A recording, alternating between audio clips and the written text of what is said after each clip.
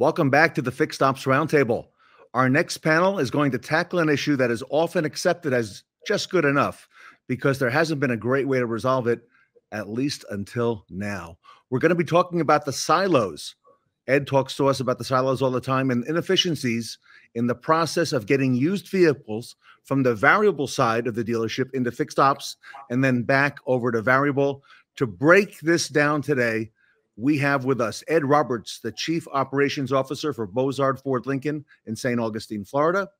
Sean Kingery, Fixed Operations Vice President for the Kaiser Automotive Group. A.J. McGowan, the co-founder and president of AutoVision. And with us today is Sidney Hayter, the Senior Vice President of Reynolds and Reynolds. Gentlemen, welcome to the Fixed Ops Roundtable. Thanks, Ted. Right. Thanks, Ted. AJ, if you would, why don't you start by telling us a little bit about yourself and why you started AutoVision? Sure. Yeah. So my name's AJ McGowan, I think when they're being kind, they call me a serial entrepreneur. So I've dabbled in a couple of different spaces, really with the focus on leveraging big data and cloud compute to tackle really hard problems. What got me excited about the automotive space and about starting AutoVision was that I saw that there was a huge opportunity to really leverage modern technology, modern data science to improve efficiency, give people access to more data. And one of the big areas around that where we saw a ton of inefficiency was sort of this disconnect between fixed and variable ops and kind of trying to get everybody, working off of the same page. So, really excited to be here and talking to everybody today about that. Excellent. Sidney, talk to us a little bit about Reynolds and Reynolds and how this fits within the Reynolds retail management system. Sure, Ted. I'm looking at from Reynolds' perspective. About 7 to 8 years ago, we started looking into the used car solution and realizing that for too long, the used vehicle department is kind of like has had a disengaged link from the overall management system. And Reynolds always had a retail management system view. So part of the solution was for us to figure out how we want to integrate end-to-end one solution, whether it's in variable ops or fixed ops, especially on the used car side. A lot of stuff already there for new cars, but wasn't there from our perspective from Reynolds on the used car side. So giving the ability for the dealer to have the same VIN all across with the least amount of entries possible, where the flow of information and data was taking place, whether it was in the DMS or whether it was in the appraisal process, in the acquisition of the vehicle, in the reconditioning of the vehicle, finally up to selling and wholesaling and closing out the books on the finance side of things. So we wanted one system for all of this to happen. And we were working on trying to either build our own solution or find the best that was out there. And so luckily, we were able to acquire two really strong players in this industry to put this whole solution together for us. It's kind of like a jigsaw puzzle, and AutoVision was one of the best that was out there.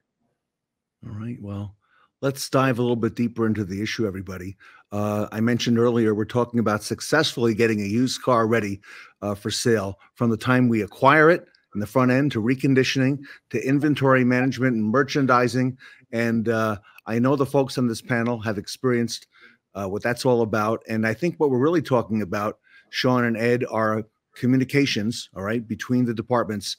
And perhaps when there's a breakdown in that communication. And Ed and Sean, let me come to you with Ed being first. You're a Reynolds customer. How much does that really happen? And, how big an impact could that have in a dealership such as yourself? Well, for the last few years, we have rode a surf, so to speak, of what used car values are. And so whether we take it in today and we recon it and it takes 10 days to get it out there, that high is still there. Well, that's not what we're riding right now. And it's not what we rode really the last 2/3 of 23. And it's very much been a roller coaster.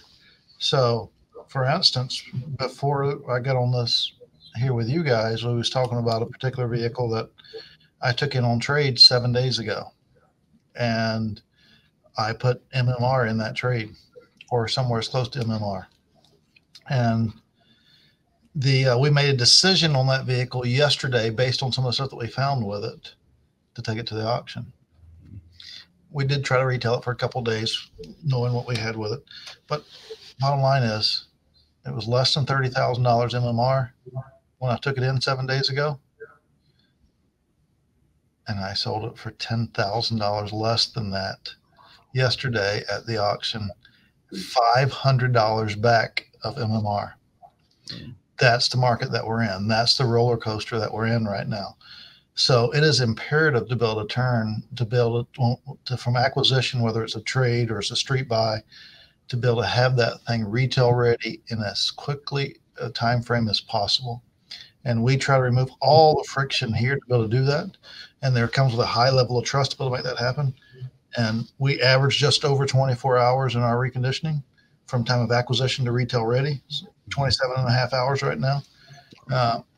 And even with that, that is still high. Losing $9,500 over the course of 7 days from MMR to MMR is the world that we're living in. And so we have narrowed that first 10-day cycle to even much smaller than that. We need to be able to do something with those things in the first 3 or 4 days. Sean Kingery, this communication involves not just the service manager, it involves the used car manager, perhaps the general manager, and even the dealer. Does this kind of thing drive you nuts as well? It does. And, Ed couldn't be any more right. We're all off the COVID ether now, if you will, and that's over. That's gone. It's a thing in the past, and Ed brought up an example. I'm sitting at a store up in Green Bay right now that I come to today, and it has 7 cars that have been outside longer than 6 days. They've already detailed the car and the shop, because they've done such a good job growing the shop and having retention, they can't get the used cars in. And Ed is so spot on with it. And MMR and value of the vehicle, Ted, you bring up the communication between the used car manager and the GM, and there has to be a tool that you use. That communication is key. You can't have silos. Ted, you and I spoke even before we started recording today, way off subject here, but we went and visited a hospital. We did a big donation. And the funny thing was, and when I say a big 7-figure donation, the variable guys got in one car and the fixed guys got in another. And I said, oh, timeout. That's the key. You have to remove those silos. But they laughed about it. But Ted, it's a good point. True. But you need a communication tool that if the vehicle's in the shop and it's in the air, and if Ed's at 24 or Ed's at 27 hours, that is unheard of. That's a huge number. But here's what we've done is in our group, and it started at 5 days. That if a vehicle's in my shop for 5 days, we cut the bill in half. That includes the tech, parts, and labor. And it's now down to 3 days. All right. We make it hurt. And now you get everybody's buy-in. And it's that word that we overuse nowadays. It's accountability. It's accountability from everybody. Now that means you got to have the steps and you got to know where the breakdown is. If the breakdown is in transportation from the auction, then you got to figure that out. If it's from checking it in, if it's in photos is a real big area. And I'm going down a different path here. But that vehicle, as to Ed's point, has to be on the lot now, not tomorrow, now. We have snowstorms in Wisconsin. We brag that we don't, but we do. That can't delay the process. By the way, tomorrow we're supposed to get a bunch of snow, like always. And by the way, those cars are all going to be in the shop waiting to get worked on because you're going to have no shows. Ed has hurricanes, for example, hypothetically, okay? Listen, you got to account for those, and you got to find a way to get it through. But everybody has to be involved. There can be no breakdown in communication, no breakdown in the process. And if you have a breakdown, you have to identify it and fix it. Great points, gentlemen. Sydney first and then AJ. Sydney, what do you believe the problem is? So, Ted, I think that, the biggest problem is getting both the departments, whether it's between variable and fixed ops, on the same page. So it's the flow of data. So think about this. If the used car manager or the person appraising the vehicle found out up front what the issues were through some technology that should exist today, which actually in our new solution will, okay. Whatever the engine light codes are, what the pictures or the air shoes were during the appraisal process, all that data, if it was immediately communicated and properly communicated back to the recon department on fixed ops, then they would be on the same page. So the biggest challenge that the dealerships have is both time and also the two departments thinking on the same line. So we want to make sure that variable ops and fixed ops is on the same page on the used car. The best thing for a used car department, the success of any used car department is gauged by two factors. How fast can I sell that vehicle, and how much profit can I make on that car? So for that vehicle to be the most profitable and the quickest sale, those two departments have to communicate better. And in today's fast world, the approval sometimes is stuck, or the thought process on that vehicle is on the variable ops, but not communicated every day to the fixed ops side. So fixed ops is working in their silo, variable ops is working on their silo, and those two departments need to be together. So that data flow, I think, is the biggest challenge today. Yeah. AJ, let me come back to you. What do you believe the problem is, and tell us some more. Yeah, I mean, certainly everything that Sydney said is 100% true. That, getting all of those departments to interconnect is a huge, huge challenge. The other thing that I would, sort of pile on there is that, the things that they're communicating also have to be correct.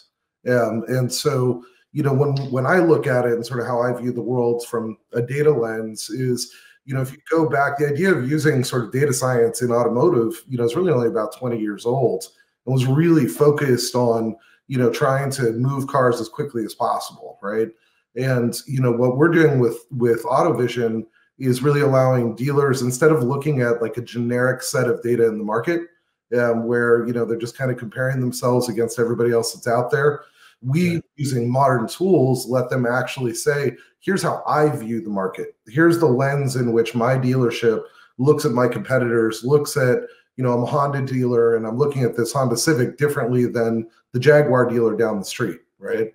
And getting that data baked into the system then allows all of your departments to view it with the same lens, right? So getting them talking to each other, but then also letting them look at it from the perspective of the dealership and with your, unique business model, your unique view of your market, I think is really, really critically important. Ed, I think one of the challenges that's out there is that there really has not been, and is not today until now, a modern tool that helps dealers do this. There are other outdated solutions, but really nothing up to date with it, considering all the things that we've been through in the last 2 or 3 years. Sure, yeah. AutoVision does a great job of tying them together. And yes, you're right, Ted. We've had some tools out there that kind of put Band-Aids on certain holes that we have, but nothing that ties everything together. And that's what I see here is we got something that ties it all together, and it creates what Sean said earlier, the accountability that we all need. Sean, I've heard you mention those silos as well. Your perspective in terms of a modern tool. I think you have to have them, and everybody's got to have access to that modern tool. There's no secrets, guys. Everybody needs to see it. It needs to be present, needs to be up front. The old lot walks, and again, I think I made it during a different panel. I'll officially be in the car business 30 years this April. Guys, the old lot walks, you used to walk with the used car manager, but that's how you got started. But that's also how cars didn't sit in the back row for 5 to 7 days and nobody knew about it either.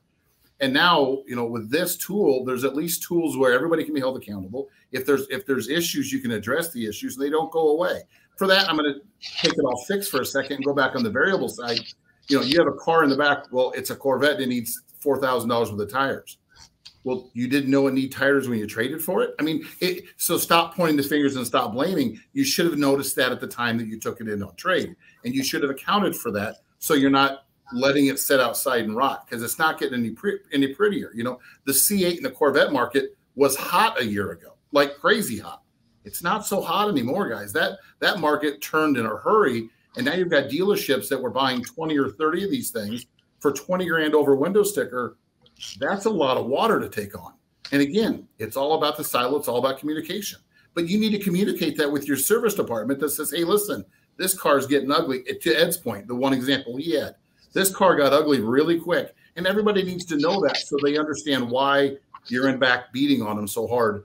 Because if you tell them and you involve them, we'll fix the problem as long as you tell them about it. AJ, there's been a great awakening in the retail car business the last few years on the importance of getting those vehicles ready for frontline, okay, and doing that like Ed is doing it in Ed, very low number, 27 hours, I believe you said. And AJ, we've operated in silos for so long, and the communication as well between those departments has not always been that great. AJ, what about after the reconditioning process is over? Is there is there still a gap there in communication? Yeah, absolutely. So, I think that it's a cohesive flow, right? It's that at every step in the process, everybody needs to understand exactly where you're positioned in the car. Because, and I hear Sydney actually talk about this a lot, so I'll steal his words, but, it's about putting time back on the clock, right? Instead of having this artificial pressure to move the car as fast as possible, creating the accountability that you were talking about earlier, Sean, and creating the kind of transparency that you need inside of your dealership for people to be able to understand exactly what's going on, right? Is this a unit that I'm going to be profitable on? And so maybe that's one that throws my average on turn time a little bit because I've got to wait for one more part, but I'm going to get that thing in there. I'm going to turn it around. I know I'm going to make a bunch of money. But you don't know if you can do that or not if everybody's not, looking at the same data set, right? And that's, a big thing for us at AutoVision is about making sure that, we know our dealers are smart, right? We know that they know the market, they know how they run their business. We want to help them and enable them with data in every facet of that business to operate more efficiently, rather than trying to kind of shove them into, a single rabbit hole or a one-size-fits-all solution. AJ, you're going to potentially impact millions of vehicles here, okay, with this product, AutoVision, in providing a new solution for dealers. And your thoughts there, because, there's a lot of responsibility with that. We take it very seriously. When you look at it, and it's just to keep, kind of on the same thread, part of what we're doing is, and this is a big part of our general philosophy, is when we started the company and we said, how are we going to analyze this data? We said, we shouldn't have an opinion. I'm not going to tell you what that vehicle is worth. What I'm going to do is enable you to have the tools to be able to do the kind of automation, or when I say automation, I mean like repetitive tasks, stuff that's annoying or, that you have to do every day that you really shouldn't have to, right? Rather than trying to take the dealer out of the equation, what we're trying to do is to magnify their expertise in their market. And so, when I look at that, what I look at as our responsibility is making sure that we're always providing very highly accurate data in terms of, not having ghost cars that haven't been out there for 3 months, and, making sure that we're correctly, getting you all of the right comps. But by the same token, I also don't want to tell you, hey, this is an absolute value that may or may not be true. And so that's something that we take very, very seriously. Every time we're tempted to say, well, no, maybe we know better about this data, we say, no, it's more worthwhile for us to create, 3 or 4 more options and make it configurable so that when dealers want to dig in and really dial that thing in, they can. Sydney, let me come back to you. I believe Reynolds is very deliberate when they make a decision, and they do the due diligence with, in this case, AutoVision. What about that reconditioning process when it's over, and the communication process or the communication gap? How will that be able to help a store like Ed Roberts, a Reynolds dealer in St. Augustine, Florida, for many, many years? Yeah, I think that Ed has, and both Ed and Sean have nailed it, that, the kind of like what AJ just mentioned, putting time back on the clock is so important because time is money. So if it takes longer, that's one problem. And you basically put yourself under pressure in order for you to sell that car within the time frame that the dealership business rules want you to. So you don't get enough time to market that vehicle properly. That's one problem. Second issue is that if you don't have the right data, which means that how the variable ops is thinking about that vehicle needs to somehow be communicated to variable ops, to fixed ops and reconditioning. And so in order for that communication to happen, the tools have to be synced as one. Tickets are created in the DMS. Reconditioning is points are done there, while you have other systems that are being managed in the variable ops side. So our goal was from Reynolds' perspective, was to create this one seamless system that at the time you appraise the vehicle, if you know that you're going to be taking this vehicle in for trade or acquire it through an auction site or whatever the case may be, start that ticket right away. Don't let that vehicle wait and have some other system or other input or entries start the reconditioning process. Give that information really upfront before that 0 point. Understand that there could be deals where you have to wait for some things or for some approvals to take place, but get that information ahead of time to reconditioning so that they can start preparing for that process upfront, number one. Number two, AJ mentioned data. So important, kind of like what Ed said earlier. In a 10-day process, they lost $10,000 because the MMR changed so fast. Well, the reconditioning team needs to know that as well. If they have the information in the reconditioning tools that were part of one system, then they'll know that this MMR is changing fast. They need to make some decisions on that vehicle fast enough and quick. And thirdly, the communication between variable and fixed, so that if they need an approval from somebody, that goes quickly through the bucket list, and now they're able to do their job a little quicker. So I think that time, communication, data, and then finally being able to think about that vehicle similarly between variable and fixed is so important. And that's what we try to do between AutoVision and our reconditioning system, Recontract, and put that all together as one simple, same system with one single sign-on from the DMS. Ed, your perspective is unique because you came up through the fixed operations side of the business, and now you're the COO of this very large dealership. What are your thoughts? Well, Sydney is hitting it, and Reynolds is notorious for going out there and saying, hey, we have a hole here. We got a good product, but we got an opportunity to enhance it. And they don't go out there and just fill that gap with something enhanced. They look for the best product out there. And that's what they've done here. And it's tied the two together, Recontract and AutoVision together. And it gives us a tool to work with. And a lot of times, the vehicle that I talked about earlier on, that happened in 7 days from the time of acquisition to the time that we dumped it.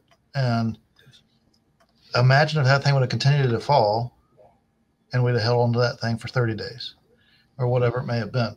Now I put less than 30 in it and I got just barely 20 out of it. What if it had been worth 15? I could take that 20 and reinvest it in something that I can turn some gross with rather than lose another 5. I need things that can identify those things and allow us to make quick decisions. Sean Kingry over at Kaiser. And I'm going to take what everybody said here, what AJ said and what Sydney said. You talk about transparency. AJ mentioned transparency. And Sydney talks about putting time back on the clock. Guys, we're all about, on the fixed side, we're all about the hours. If there's one thing we've all moved to the hours. Okay, hours for us is time on the lot that the vehicle's not on the lot for the used car side. And back to Sydney's point, if you're trading for a vehicle, and let's just say it's a vehicle you normally don't service, you normally don't have it, and you have a tool that says, hey, by the way, we traded for we traded for a Maserati. Not a vehicle you stock parts for, not a vehicle you know about. But if you know what's coming, you know in advance, you need the oil. You need the oil filter. Chances are, if it's got 40,000 miles, you're going to need the brakes for that car. You can have that stuff in advance. That, by the way, you just saved 1 day, literally a day, waiting for the parts that you didn't have because you knew in advance that that car was coming. We don't have that tool yet. I mean, to be honest, on our side of the world, we don't have that. We don't know. We lose time in parts because we don't know in advance. And I'm already taking a ton of notes here, of course. The thing we haven't talked about is floor plan. Floor plan was a huge moneymaker for dealerships for how many years, especially during COVID. If you could turn your inventory like you were, I mean, we're talking 6-7 figure income terms. Floor plan's now a debit. We're getting our rears handed to us. And if you can explain to a parts person, or if a parts person and a used car manager have a relationship that says, hey, listen, this car needs a power steering pump. I don't care what it is. It needs a widget. But the widget's $200. But I can have it here in 3 days because we got to be loyal to the OEM because we're held accountable for loyalty for parts returns and everything that goes along with it. But by the way, it's $200 today, or I can get it down the street from another OEM dealership to match for $230 and have it on the lot today. That communication is huge, guys. It's $30 more. Yes, the used car manager, I don't want to pay it. Okay, fine. Then your car sits an extra 3 days. To Ed's point, 7 days cost him $10,000. Yeah. Would you rather pay the $30 for a power steering pump today or $10,000 7 days later? And it really comes down to everything that's been said here. Sydney, looking out over the horizon, you know, Ed is a Reynolds dealer. Sean is not, okay? And will this be able to benefit a dealer, you know, such as Sean Kingery? Yeah, I think so. I believe that, you know, granted that there's some additional development that we have to do for other DMS customers out there, which we are going to take.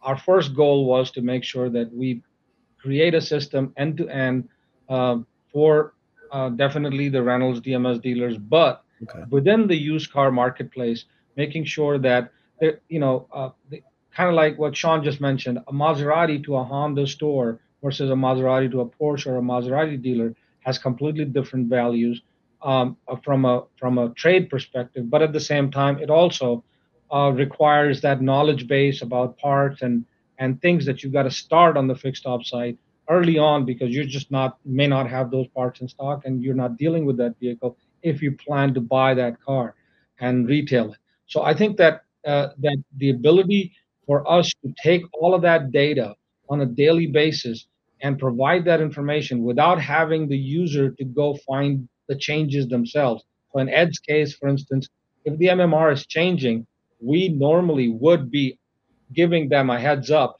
that here's where the trend is going for this vehicle.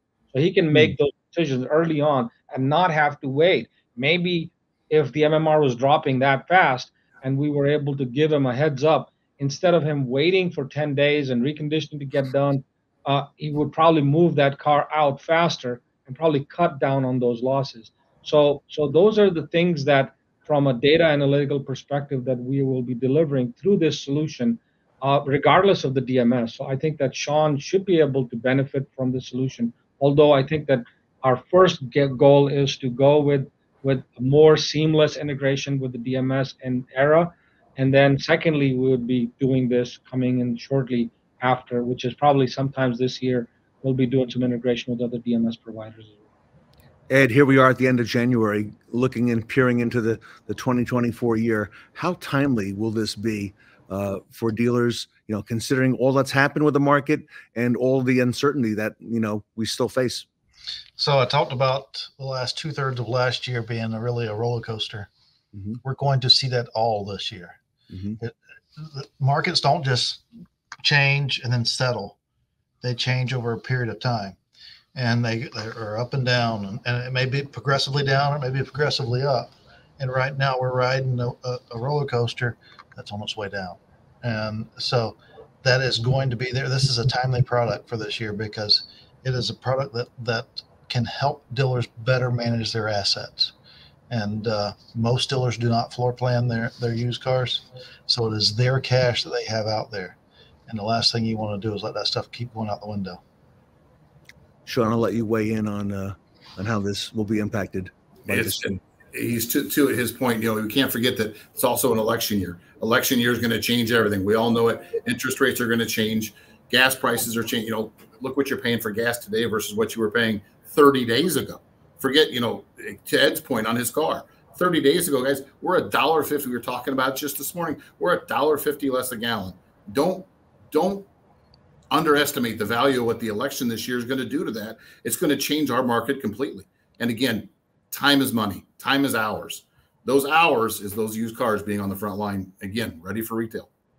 You know, AJ, here at the Fixed Ops Roundtable, you will hear a lot that it's all about the hours, as these gentlemen say. And that's really something that we've really taken in and we track, and it's really become the new measurement. I'll give you the last word, AJ. And actually, AJ, and then I'll let Sydney weigh in for the last word. Sure. Well, you know, in terms of being hours, I speak that language. You know, everything that we do is, you know, near real time. So that's a, you know, kind of a big distinction for us. And as you talk, Ed, about watching those values drop, you know, when you look at the AutoVision retail market data, we're pulling that every single day and refreshing all of those values. And a lot of the insights there can help to be predictive of what the wholesale values are going to do and what the retail's values are going to do. So not just is it dropping, but is it likely to drop, or the kinds of things that you can get out of our market insights. So, you know, when we think about it, we think about it exactly the same way, which is time is money. We got to get the right data in the right people's hands. We got to do it as fast as possible. So we're speaking the same language. Sydney, the last word.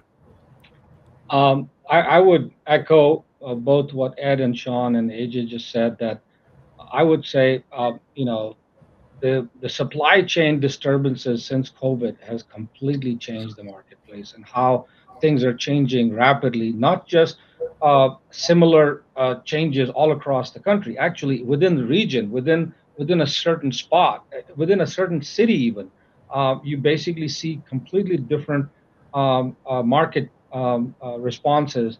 And the supply chain on the new car is impacting the used car market. So all of a sudden you get vehicles coming in and the price starts to drop on used.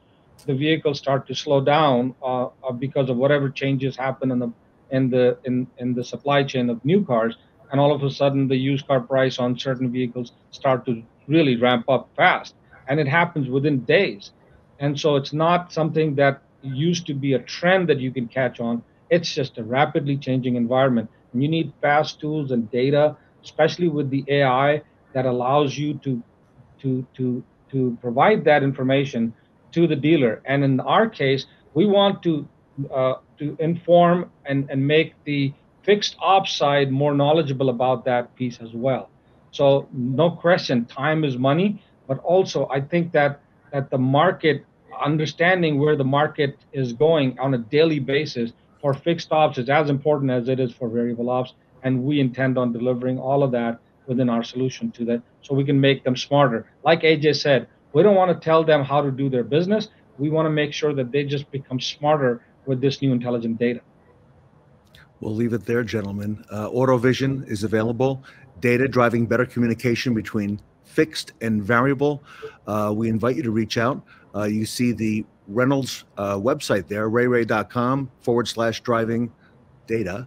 And AJ and Sydney, end of the week, a lot of folks are heading over to NADA in Las Vegas. Will you be there with AutoVision as part of Reynolds? Absolutely. Come on over and see us at the Reynolds booth, and we'll be happy to show you what we've got, and hopefully helping a lot of folks to fix these problems we've been talking about today. All right. Well, we're excited, everybody. Excited for you. Excited for what Reynolds has coming. And AJ and Sydney, congratulations on AutoVision. And we look forward to hearing great things and having you back to tell us about the successes. I want to thank Ed Roberts for being with us today, Sean Kingery, AJ McGowan from AutoVision, Sydney from Reynolds and Reynolds. Everybody, AutoVision panel here with us today at the Fixed Ops Roundtable. Thanks for having us, Ted. Thanks, you.